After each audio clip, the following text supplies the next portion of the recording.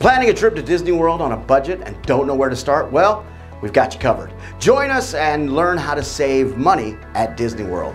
But first, if you haven't done this yet, go ahead and click that subscribe button and the bell icon so you can get notified every time we have some new and helpful videos for planning your next Orlando vacation. All right, let's get down to it. Let's talk about tickets. If you're going on a trip to Disney World, this is going to be the most important thing you get. Obviously, you're going to need them to get into the park, or else it's just a trip to Orlando, which isn't that bad either. I mean, Orlando's nice, but the whole point is to come to Disney World. Now, there are a couple of different options as far as Disney tickets go. Tickets are based on how many days they're for, who they're for, so whether they're an adult or child, how many parks they're good for, so one park or a park hopper, and whether or not they include Disney Genie Plus. So there's a lot of things to consider. Naturally, a park hopper ticket is going to be more expensive than a base ticket. The park hopper ticket allows guests to go back and forth between the parks. Simple enough. However, if you're going to Disney for a couple of days, maybe it's best to forego the park hopper ticket. You'll save some money over time and you'll be spending more time in the park of your choice versus traveling back and forth from park to park. Also, the more days you purchase, the cheaper your daily price will be, so keep that in mind. Another way to save some money is based on where you're staying during your trip. Obviously, if you're staying at an off-site hotel, it's going to be cheaper than staying at one of the Disney resorts. There are a couple of different options to consider for an off-site hotel though. Here at Orlando Vacation, we offer plenty of hotel spots that are close to Disney World. A lot of hotel options actually offer complimentary shuttle access as well. Now, not only are you saving some money by being just a few short minutes down the road from Disney World, but you're also saving money on, get this, parking. Hello? Parking at the theme parks has gotten crazy expensive over the years, and having a complimentary shuttle that takes you to the parks can really save you some money during your trip, especially if you're planning to go for a couple of days.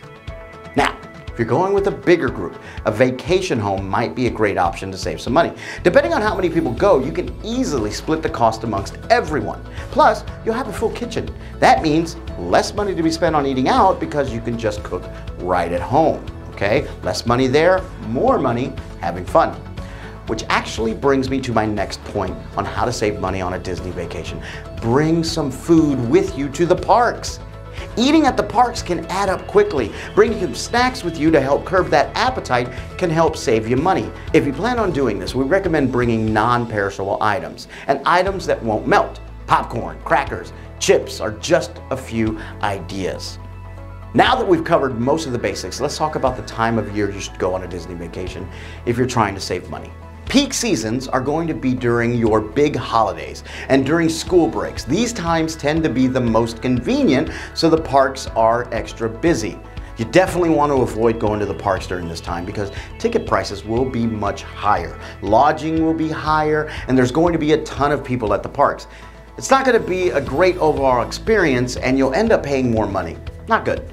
For that reason, we recommend going during the off-season. The best times are going to be in mid-September through October, January, and the first half of February. During these times, crowds will be lower, tickets will be cheaper, and lodging will be readily available. You also might want to keep an eye out for deals and discounts that may pop up. Throughout the year, we offer great discounts and deals on future bookings. This is especially true during the Black Friday and Cyber Monday sales. Depending on how early you're planning on booking out, this could be a great option. All you need to do is keep your eyes peeled. Another great idea to help save money during your Disney World trip is purchasing Disney gift cards ahead of time. I know this sounds a little weird, but if you have a membership with a wholesaler, you can often find gift cards at a discounted rate. This means you get just a bit more bang for your buck when at the parks. Plus, if you buy these in advance, you can have a bit more control of how much money you'll actually spend while at Disney World. And of course, everyone's favorite, merchandise. We're talking outfits, costumes, Mickey ears, matching shirts, you name it. Naturally, merchandise is going to be more expensive when you're at the parks. For this reason, if there is something you're really wanting to get or wear during your trip, try buying these ahead of time. There's plenty of options online when it comes to all things Disney. You just gotta find them.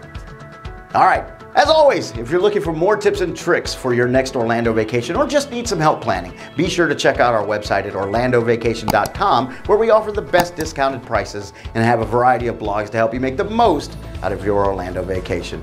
All right, thanks so much for watching. We'll see you next time. Bye-bye, everybody.